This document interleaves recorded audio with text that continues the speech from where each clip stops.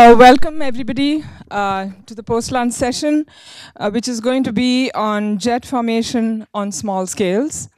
And the first talk will be by Denise Gabuzda on helical magnetic fields associated with AGN jets.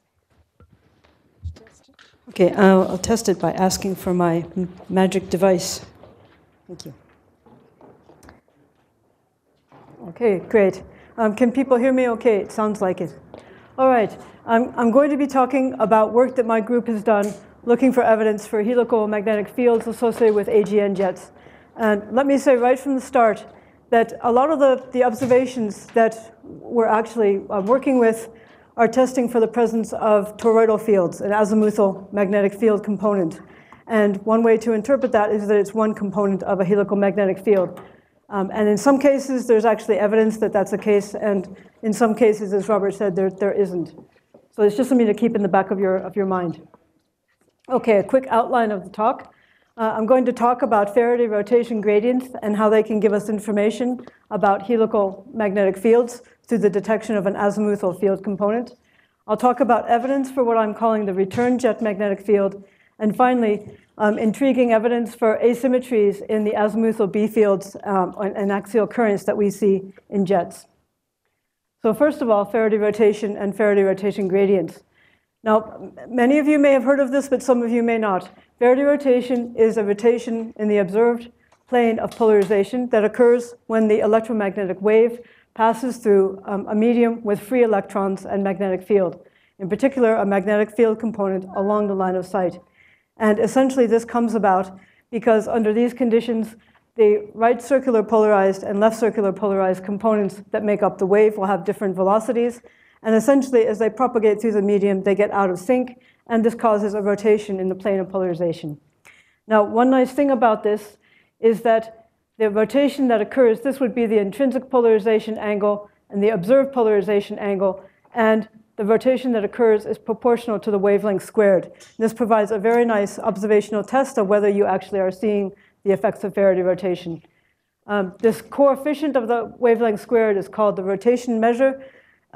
So when you see Rm here and there in the talk, it means a Faraday rotation measure.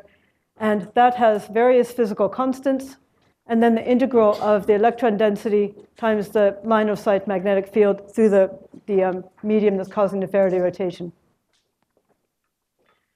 Now, if we suppose that a jet were to have a helical magnetic field, or if you want to think more generally, think in terms of having a toroidal magnetic field component, we should observe a gradient in the Faraday rotation from one side of the jet to the other because of the systematic change in the azimuthal, in the line of sight magnetic field.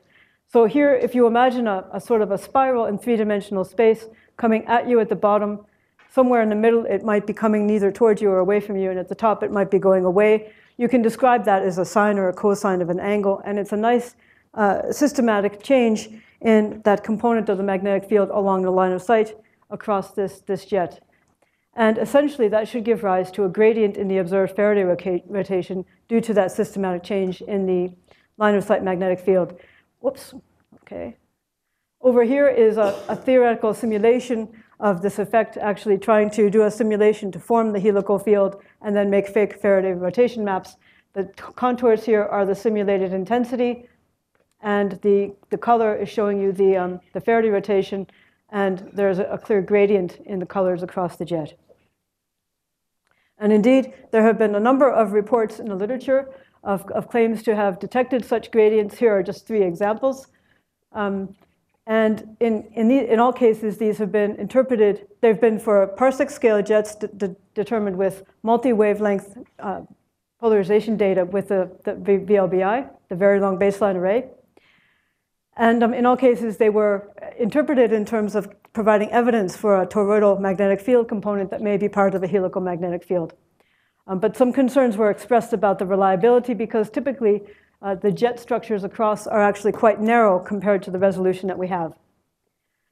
This led to a number of actually some very fruitful activity, some various simulations, Monte Carlo simulations, some done by Talviki Hovata and her collaborators, which essentially made sort of model fake rotation measure maps that did not have any gradients in them and saw how many times did spurious gradients appear just by fluctuations in the data. And fewer than 1% of their runs gave spurious gradients that seemed to have a significance of 3 sigma, even when the jets were observed to be quite narrow. Okay, and that corresponds to the bottom plot here, although I don't really expect you to be able to read that. You can see a much nicer version in Talviki's paper. And other simulations that were done by my own group, in particular, Colin Coughlin and Owen Murphy, did the opposite thing. They made simulated maps that did have Faraday rotation gradients across the jets, convolved them with various size beams, and saw whether the gradients were visible.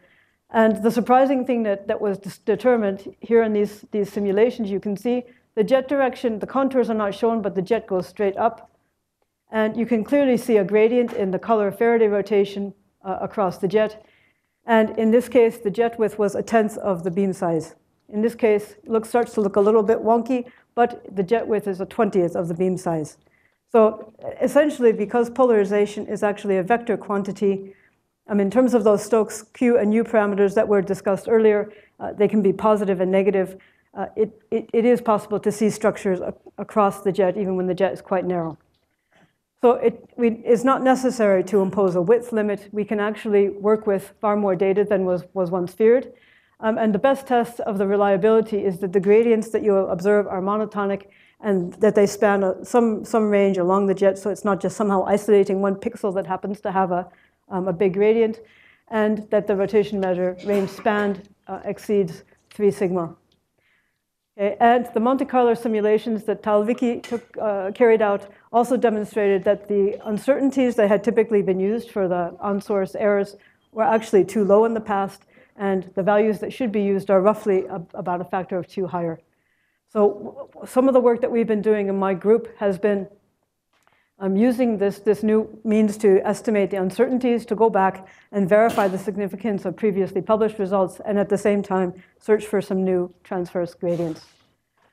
Now, one thing I'll say about this is a picture that you're almost in the current paradigm bubble in which we're sitting. The probability of not seeing this plot at least once in a conference is virtually 0. It was put together by Alan Marsher, and it's sort of his view of things. I want to kind of emphasize that. He has a region of helical field here, which is believed to come about, roughly speaking, because of the combination of the rotation of the accretion disk and the jet outflow. He's got a region around the VLBI core here where there's standing shocks and all sorts of things going on.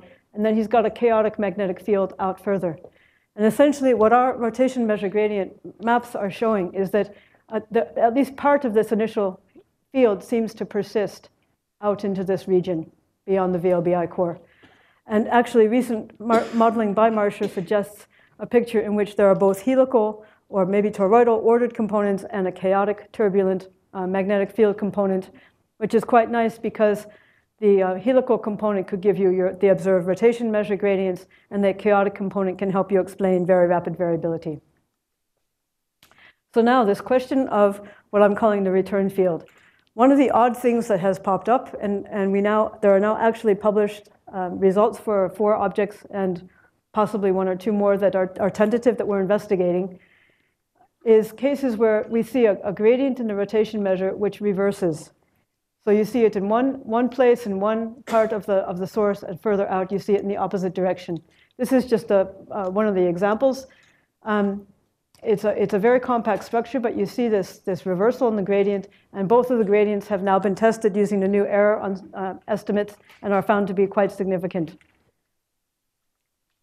So how can you explain this? I mean, the normal picture we have is that you have a rotation and you have maybe some initial poloidal field, and it's the combination of the two that tells you what direction is the azimuthal field that it results. And so it doesn't really make sense that it should be changing like this. One possibility, if you consider the poloidal field sort of having one orientation towards the center of the accretion disk and another further out in the disk, and you can think of this as actually, in some sense, ultimately forming a set of loops of magnetic field.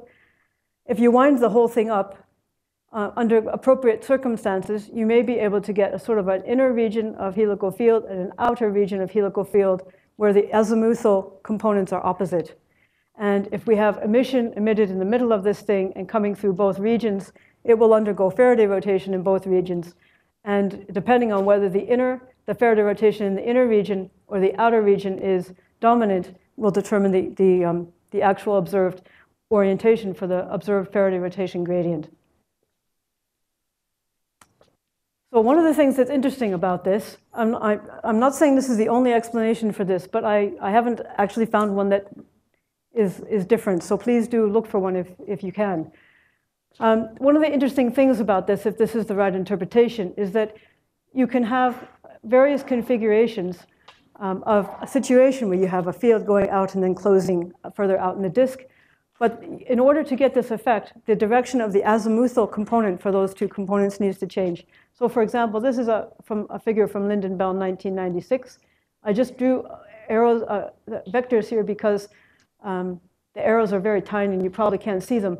On the inner, this is a kind of an inner helix going up like this that has arrows pointing up, and it closes and comes back down like this with a lower pitch angle, and the arrows here are pointing down.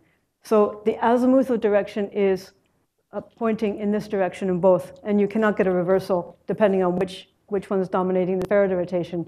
Whereas if you have a picture something like this, you could, because here, again, you've got field lines going out and then somehow coming back and like this, and the direction of the azimuthal component is opposite. So if this proves to be the correct explanation for these data, it can actually help place constraints on the magnetic field structure and the boundary conditions for theoretical models. Now, I wanted to take some time and talk about what will be a really intriguing event if it actually holds up to scrutiny. As I said, it's basically the combination of rotation direction for the accretion disk and the direction of the initial field that's wound up, the initial axial field that's wound up, that determines the resulting azimuthal field direction, and therefore the direction of the observed Faraday rotation gradients. I tried to show that here with a little kind of like a truth table, where here's the two directions of rotation, here's two possible directions of the field, axial field, that are wound up. And if you take a combination of any two, you can actually determine the direction of the azimuthal component. Here, it would be coming at you at the top and going away on the bottom, here also. And in these two combinations, it would be coming at you at the bottom and going away from you at the top. And normally, you'd expect sort of equal numbers of all combinations. Now, how do we connect this up with the observed Faraday rotation gradients? Well, we can always describe the observed gradient as being either clockwise or counterclockwise on the sky. And what I mean by that is that if we imagine the base of the jet being someplace further upstream, here's the gradient. It goes from negative to positive, actually, here. So it's going in that direction. And if I just sort of make that a curved arrow and imagine continuing it around, it's clockwise. Here's another example. Here the gradient is increasing in this direction. And if I imagine making that a curved arrow and going around, it's counterclockwise. And this is just one way to describe the direction of the gradients for jets that are pointing in any direction. OK, so if the direction of the rotation and the direction of the axial field are random and independent, you should get equal numbers of all of these. These two correspond to what we would call clockwise gradients. These two correspond to counterclockwise. And so the arrows actually show the directions of the gradients you would get in the Faraday rotation. And that's sort of what you would expect a priori. You can also think about this in terms of the direction of the axial current that would be implied by the azimuthal field components that are giving rise to the observed rotation measure gradient, either inward or outward. And if we do this, this is the same little table, but the arrows are showing that this type of azimuthal field would correspond to an outward current, and these two would be inward. It just gives us a little bit more of a physical handle on what might be going on. So what is actually observed? Do we observe equal numbers of these two different types of configurations? We currently have actually checked over data for 27 Faraday rotation gradients that are either new or were published previously. We found 27 of them that have significances greater than 3 sigma and are nice and monotonic. 20 of those are what we would call clockwise on the sky, implying an inward current, and 7 are counterclockwise on the sky, implying an outward current along the jet. And one way to look at this, the simplest way, is to just imagine this as being like flipping coins. What's the probability that if you flip the coin 27 times, you would get at least 20 heads? Okay? And if you work out that probability just using a very, very simple binomial probability distribution, it comes out to about 0.95%, which I believe is about something like 2.5 sigma. So no, it's not 3 sigma. But is it close enough to 3 sigma to be worth investigating further? I certainly think so. And if it does hold up, it needs to be explained. Now, I want to emphasize that understanding the origin of this asymmetry, it doesn't need to be something bizarre and mysterious. What it really boils down to is identifying a system of currents and their associated magnetic fields that would give rise to this. And that a preference for a particular orientation of the transverse gradients is equivalent to a preferred orientation for the azimuthal field, which corresponds to a particular direction for the axial current, either inward or outward. Okay? And if you think of it this way, it starts to not sound crazy and sound like it might make physical sense. Now, I'm sure that there are many mechanisms that can produce this. Once the theoreticians actually decide to get their teeth into this and decide they want to try to see if you can explain this. And I'm just going to talk about one that I've been sort of working on with colleagues. I've been working with them on this. It's mainly their model. The idea is that if you have charges in the rotating accretion disk, you can think of it as just an ionized medium, and rotating around, and those charges can absorb photons from the central AGN. And those charges will re-radiate the photons' energy that they absorbed isotropically in their own rest frame, but they're moving around in the accretion disk, and to whatever extent is brought about by the rotational velocity, that radiation will be beamed in the forward direction of their motion. And then the charges act a little bit like I don't like violent images, but they will behave a little bit like a cannon, shooting out cannonballs when it's on a railway track. They sort of feel a reaction force in the opposite direction. And here's the magnitude of that force. Okay, here you see the rotational velocity, how it plays a role. And one of the things that appears here is the Thomson cross-section, which has an inverse proportionality to the mass squared. This means that this will be much greater force for the electrons than the protons. If we have an ionized accretion disk, the electrons will be retarded more, and the protons will have, on average, a slightly higher velocity, and that should give rise to an electric current in the direction of rotation. So this essentially couples the rotation direction and the axial magnetic field direction. Okay? So that the current in the accretion disk provides the initial axial magnetic field that's then wound up. And essentially, it means that that corresponds to these two situations. If you have this direction for rotation, you have that direction for the current in the disk, which gives rise to this direction of magnetic field, and you get these two preferred. Okay, and the resulting azimuthal components for the inner and the outer regions of helical magnetic field, if you imagine the line sort of going out and closing and coming back and closing further out in the accretion disk, have specific directions relative to the rotation, and the azimuthal orientation of those two fields is reversed. And this corresponds to a prediction that there should be an inward current near the jet axis and an outward current sort of out here between the two regions of helical field. Now, if this cosmic battery, so-called, is actually operating, it won't be 100% efficient, but if it's actually operating enough to affect a significant amount of the observations that we see, it can explain the predominance of clockwise rotation measure gradients, in other words, inward axial currents that we see in the parsec scale images. It's the inner part of that nested helix structure that usually dominates the overall observed Faraday rotation. Okay? There might be other mechanisms that can do this, and if you're theoretically inclined, please go out and look for them so that we can actually get some debate about this. And we're trying to help the situation on the observational side by obtaining results for additional sources that have good, reliable transverse Faraday rotation gradients in order to improve the statistics and see if is that 2.5 sigma going to go down to 2 or go up to 3 when we can add more data. And simultaneously, we're also searching for significant gradients on larger scales, both sort of intermediate, say tens of hundreds of parsecs and out to kiloparsecs. We have one example so far. Here is, I guess this is what Robert would call a low-B FR1 source. Sort of, and no clear hotspots, but nice lobes. Okay, and the contours are the intensity, and the color is the Faraday rotation. And you can see there's actually, to my eyes, it was a beautiful gradient across the jet in that direction. And there's actually a region down here that has a significant gradient going across like this. Here are just example slices across there. And here are plots taking a whole series of parallel slices to see, is it only one pixel where it's significant or actually many? This is for the top. You can see there's a nice big region in that upper lobe that goes above the 3 sigma line. And down here, it's not quite such a large region, but there is a large region where the individual gradients going across are at 3 sigma or sticking up above.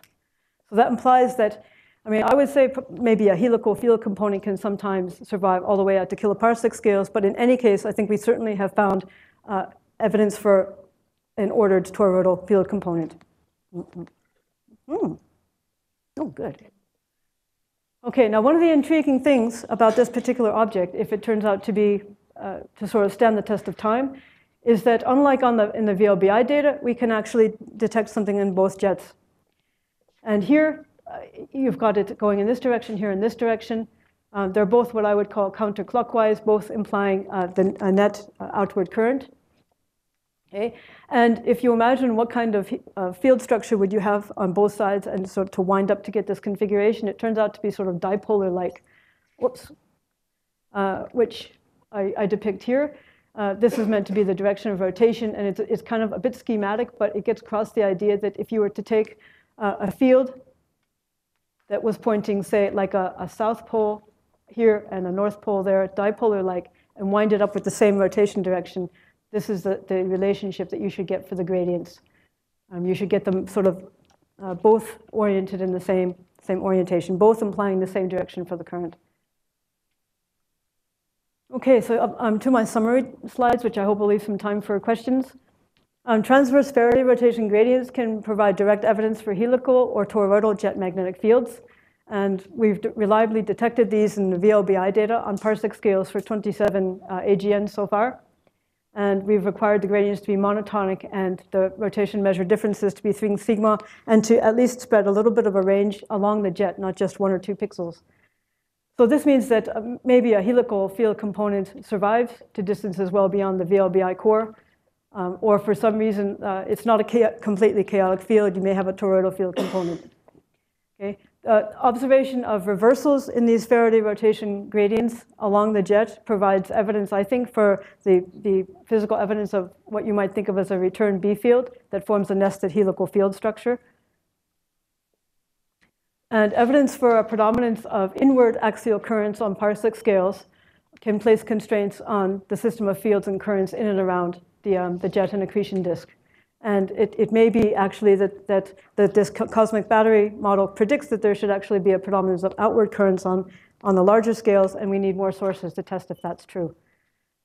We do have the first detection of reliable rotation measure gradients on kiloparsec scales. It just recently obtained and just recently accepted for publication in ANA. And I mean, ultimately, part of the bigger picture, I guess, is that the magnetic fields that are carried outwards by the jets could act as kind of intergalactic seed fields. They ultimately may diffuse into the intergalactic medium, where they can then be taken up by other matter and amplified in galactic dynamos. And I couldn't resist putting in at least one cat slide. This is not my cat, I hasten to say. I'd be very glad to take on any questions. Thank you, Denise. Questions? There's one. Okay, go ahead. Yes. I have 2 questions. The first, overall, you gave some model for the Lindenberg, and the other model for the flipping of the magnetic field gradient. Models for what? For the gradient flipping. Yeah, okay. Transverse, right? Okay. I think that for the Lindenberg model, I think it's so-called in the in the field of the nuclear fusion, it's a reverse field pinch. It is actually not only the toroidal, but also the polar field is a reversal. However, there is a force-free solution. So dynamically is stable. On the other hand, the other part is I think totally different configuration. Is there any? I mean, one thing about the force-free like solution, yeah. I think that may actually not give you a reversal in the azimuthal component. Right. Yeah. So for example, many theoretical simulations and things have been done assuming force-free magnetic fields. And if it turns out that that doesn't actually give you the required orientation of the azimuthal components in the two regions, then they're not quite as valid as they could be. The other question is for the kiloparsecs transverse. So I'm not sure, is it fair to compare that, the upper side is, you compare you measure the gradient near the end of the lobe. No. On the other hand, the bottom side is some intermediate.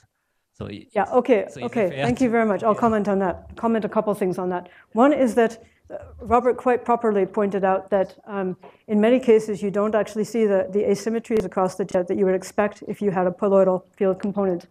We do have some cases on the parsec scales where we think we do see asymmetries in polarization that seem to be consistent with the Faraday rotation gradients that we see, but obviously that doesn't seem to be the case here.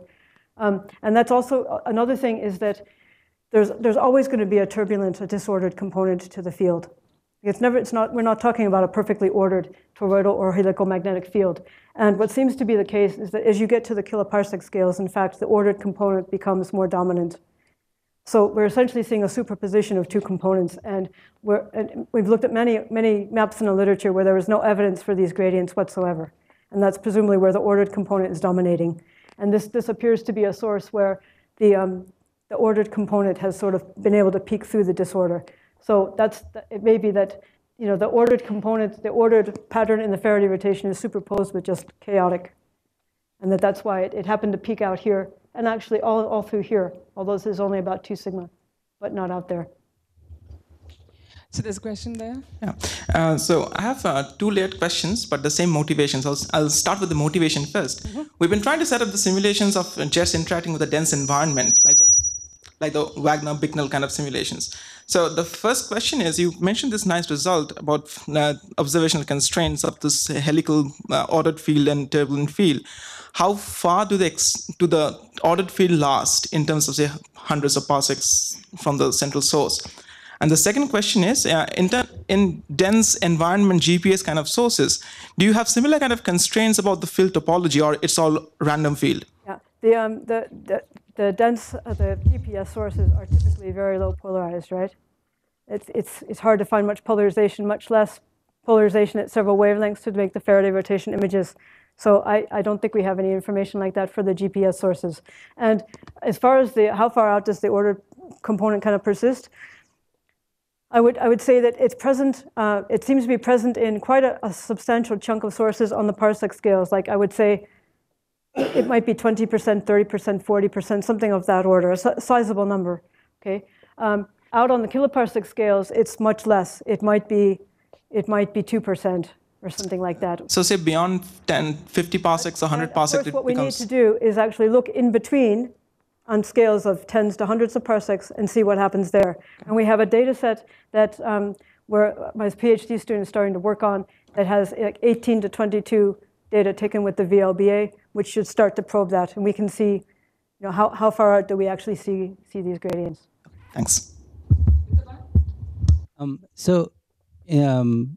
There have been a few cases of the polarization angle changing by a few hundred degrees, and it then sort of stops and stays at the same level just when the knot seems to have passed the core. That's one interpretation. Yeah. So in that case, I mean, when you say the helical magnetic field goes beyond the core, is that significant for a significant distance? Or one thing to emphasize is that if you take, actually, let me show you. Well, is it there?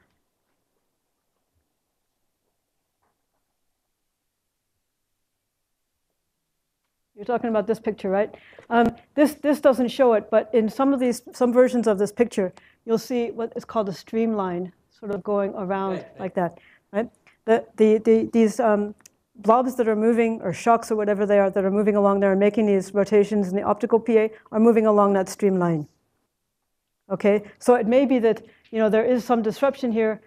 The helical field component survives, but it's weaker. But some aspects of the basic structure have been disrupted, and it may be why it doesn't actually continue as it goes through the core. Okay, thanks. We'll have Herman and then Bindu and Robert.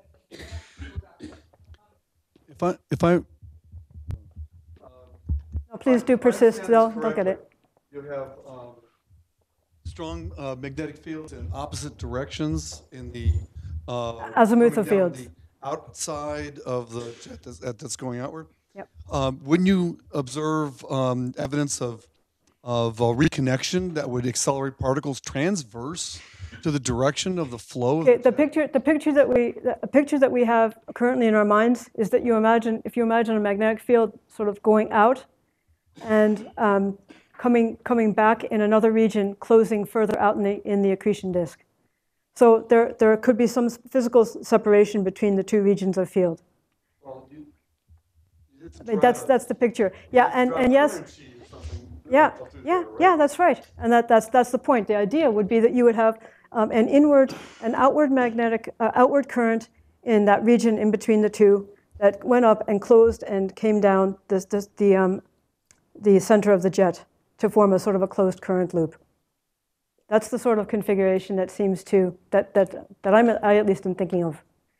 And you're absolutely right that you would have to worry about how can you actually put the magnetic field configuration and current configuration to avoid reconnection events that you don't see. And what do you do out in the lobes to actually avoid somehow strange reconnection going on out in the lobes? You're absolutely right. Maybe we see that jets must shine, somehow, so that it has a... Yeah, and I think that there could well be reconnection going on the smaller scales. I mean, there's all sorts of variability that we don't really know the origin of. Could well be reconnection. Denise, I would like to disagree with your model because I am a bit wondering because nobody has considered instabilities here. I mean, I agree you are trying to have sort of connecting the magnetic field structure starting from the base of the jet to parsec and then kiloparsec scales, and that could be the case. But I mean, there could be local effects also which could produce rotation measure gradients, like instabilities. There could be some local instability, like when you are talking about the reverse current, especially in 0716, it could be that there is some instability in that region. So I think one way to check it out. Bindu, how does an instability create a systematic azimuthal field direction? We don't expect to see any kind of rotation measure gradients over there if there is some sort of instability. I mean, what you need to do is somehow if you want to explain it with instabilities, you've got to be able to start out with a region that doesn't have a systematic azimuthal field component and have the instability make one. No, so what? There are people who've talked about things like torsional oscillations in the jets, but. No, I may be wrong. So, but what I'm trying to point out is that it could be that the instability disturbed the magnetic field structure in that region for a while, such that we observed that thing, and it could. I mean, the best way, of course, you have studies that, so you could comment on that, is to compare the rotation measure structures in the jet after a certain period of time, so that we could see that they are persistent there, or we do see okay, that's some a very good point. It is something that needs to be done. There are a few objects for which several observations are made, and there are some objects where it's persistent. Yeah. I'd just like to make some points about the kiloparsec scale rotation measure structure. The first is that there are ordered fields there. Daria Guidetti's work shows that very nicely, and they're extremely coherent, but the rotation measure gradients are in the orthogonal direction to the one that you're looking at. They're actually along the axis of the source. And they're probably on much larger scales than the ones you're interested in here. This is in Guidetti et al. 2011. So there's that sort of field around. Secondly, we know quite a lot about the turbulent component that you were talking about. And you need to be very careful because if only a few % of the sources show structure like that, an isotropic turbulent component can very easily produce, by accident, something that looks like that. And one of the hints to that is that you need to look at what's happening in directions other than transverse to the jet. You have to ask, is there a preferred direction in the rotation measure field? And in some cases, I mean, there are quite large gradients along the jet in that source. Larger, in fact, I think, than transverse. So I think this is this is a complicated bit of a mess, and I think you need to do simulations to assess the significance of any gradients here. No, we can certainly try to do that. I mean, we're trying to be reasonably careful. And that's why, for example, we're trying not to just say, oh, look, there's one small region here where it shows up. And that's one reason we started making these plots, to show that all inside this box here, that a series of parallel tests across give gradients that are no worse than 2 sigma, and in most places 3 sigma. And even in here, the gradients are almost nowhere less than 2. I mean, if I ran a ruler along the north jet from the blue bit to the green bit, wouldn't I get a big gradient? Right here. Yeah.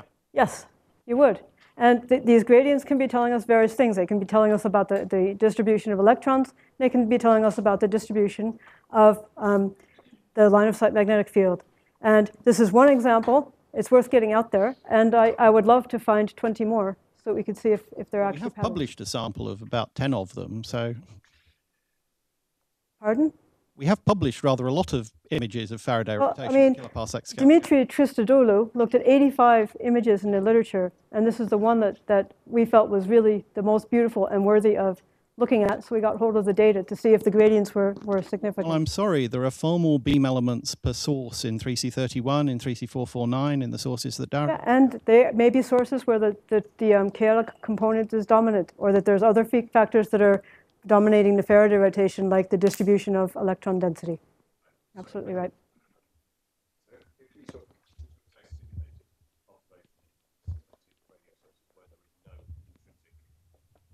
Yeah, if you...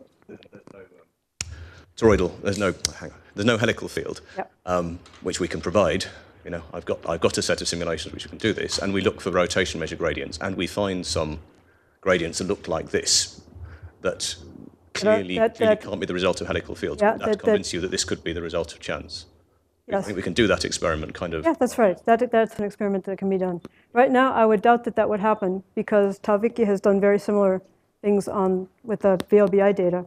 Yeah, I'm not talking about simulations of. I'm talking about the simulations of the entire system, including the magnetized intracluster medium, which is okay. Robert's model, the dominant source of the Faraday rotation. So if that by accident produces your can produce occasionally your rotation gradient. Yeah, and you'd have to take a look at the simulations and see is it 1 out of 100? Is it 10 out of 100? Is it 1 out of 500?